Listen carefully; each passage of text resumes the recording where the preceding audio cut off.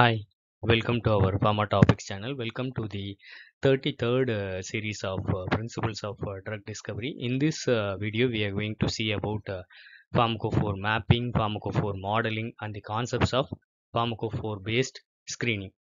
Put together, they have the same content. That is why I have given it in a cluster. So any question may come as mapping or modeling. You can use the same contents and fit into the whatever questions which has been asked. So let us go into the video.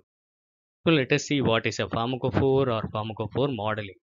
Ehrlich was the first to coin the term pharmacophore, defining it as a molecular framework that carries, that means phoros, the essential features responsible for a drug's, that is pharmacon, biological activity in the 19th century. A pharmacophore model is in accordance with the IUPAC's most recent definition. It is an ensemble of steric and electronic features required to ensure the optimal supramolecular interactions with a specific biological target and to trigger or block its biological response. Let us see the key features of pharmacophore mapping or modeling. The key features are the types of bioactivity, feature volumes, interfeature distances, and the potential included or excluded volumes make up the pharmacophore of an active molecule. Since the number of pharmacophore points in an ensemble may be adjusted and the target protein's entire structure is condensed to the potential binding site, the pharmacophore idea enables quick virtual screening. Hydrophobic, aromatic, and donors for hydrogen bonds are among the feature categories. The model can then be used to look for new molecules that correspond to pharmacophore once these properties has been identified.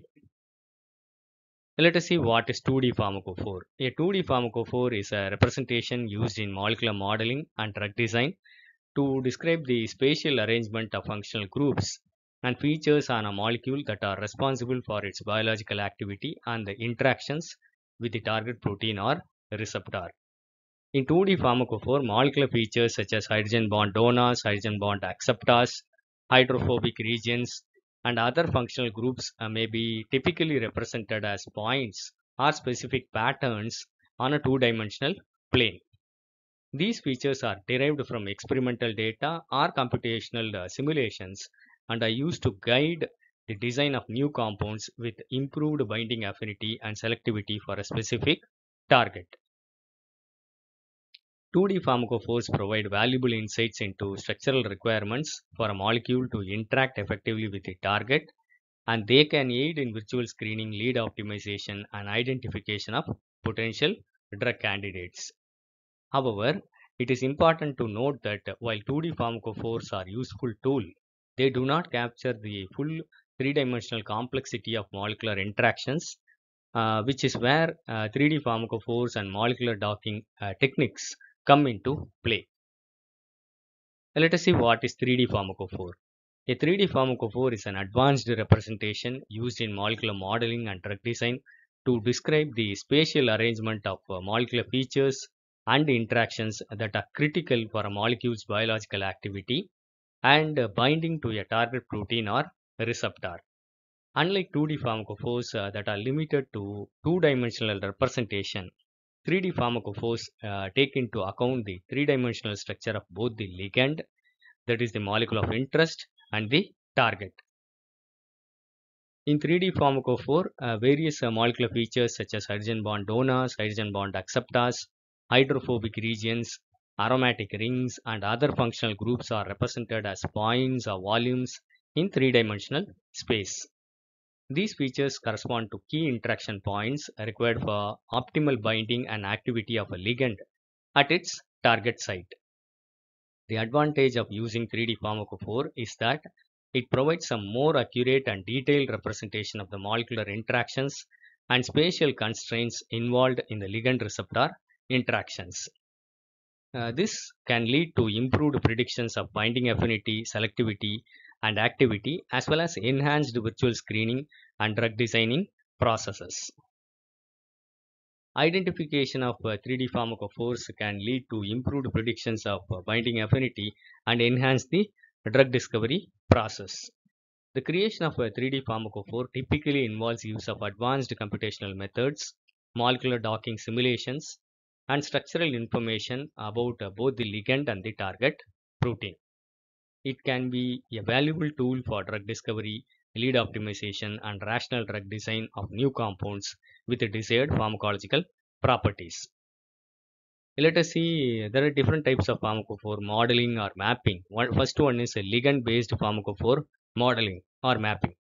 A pharmacophore model can be created either using a ligand-based approach, which involves superimposing a group of active molecules and identifying the chemical characteristics that are crucial to their bioactivity, or using structure-based approach, which involves looking for potential points of interaction between the molecular target and the ligands.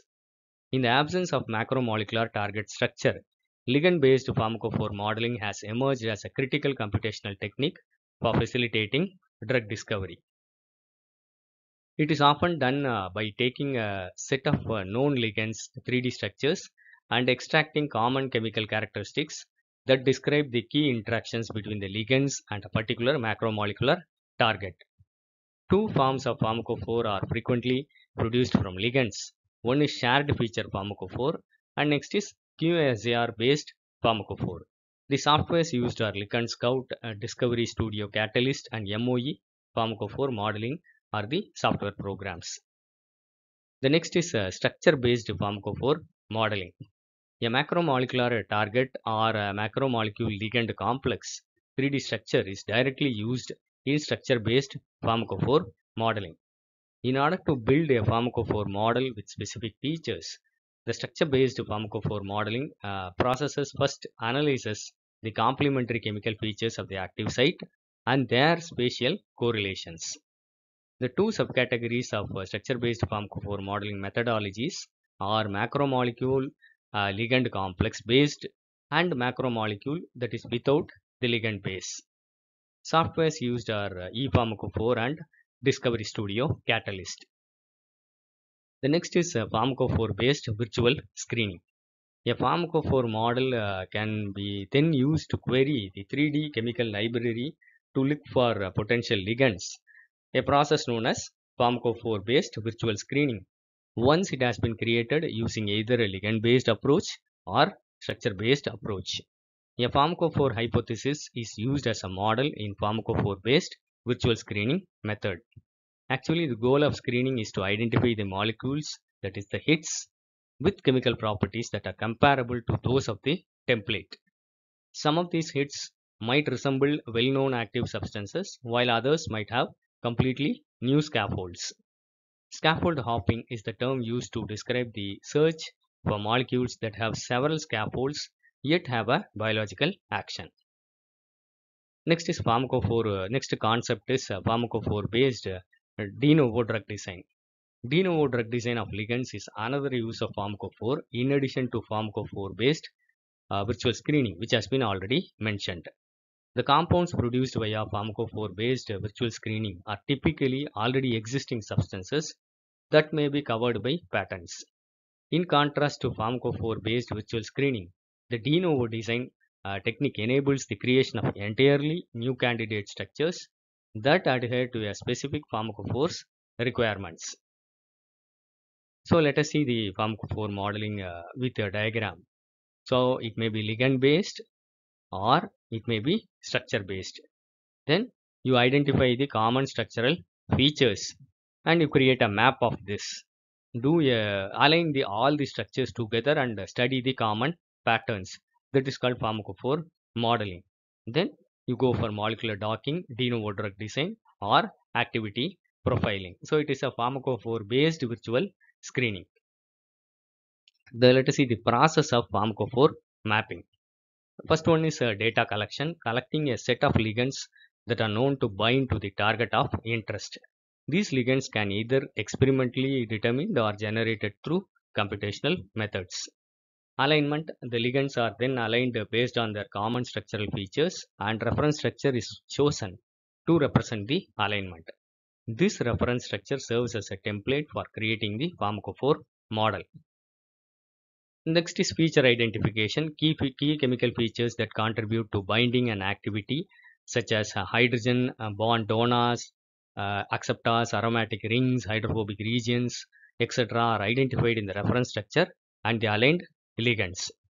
Pharmacophore generation is the next step. Based on the identified features, the Pharmacophore model is generated. This model is a 3D arrangement of the features in space, representing the essential interactions required for binding to the target. Next is validation and optimization. The generated Pharmacophore model is validated and refined through various techniques. This involves comparing the model's predictions with experimental data or using statistical methods to assess its predictive power. Next is virtual screening. Once a validated Pharmacophore model is obtained, it can be used to screen large databases of compounds to identify potential new ligands that match the Pharmacophore.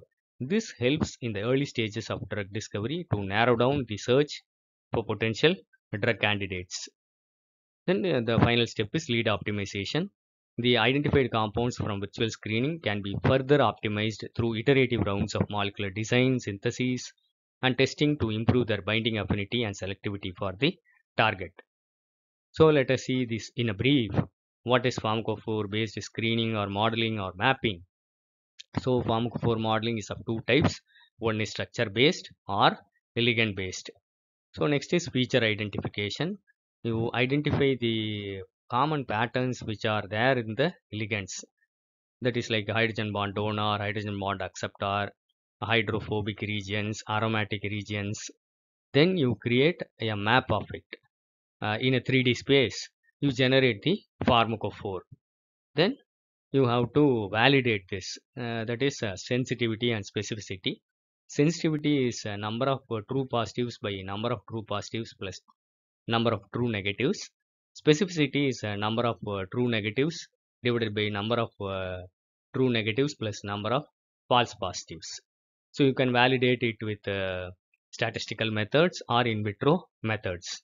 Then based on this, you go for scaffold hopping. Then molecular docking can be done, which could be further progress to lead optimization. So this put together is called Pharmacophore based screening. So in summary, numerous commercial and academic Pharmacophore modeling programs have been used, and some of the algorithms include polling restraints, systematic torsional grids, directed tweak, genetic algorithms, and Monte Carlo. Various automated Pharmacophore generators have been created at the moment, including software that is offered for purchase, including Hip Hop, Hypogen, Disco, Gasp, Galahad, Phase, and MOE. The Pharmacophore approach, however, continues to encounter a lot of obstacles that prevents it from reaching its full potential, particularly in the light of need to lower the high costs currently involved in the drug discovery and development of novel drugs. So it's a very short information of Pharmacophore modeling or mapping or the concepts involved. I hope it will be useful for you. Thank you for listening. Happy learning. Kindly share this to more of your friends. Kindly subscribe to our Pharma Topics channel. If you like this video, kindly press the like button. Go through all the series of videos available in the playlist Principles of Drug Discovery in the Pharma Topics channel and score well in your forthcoming M.Pharm exams. Thank you.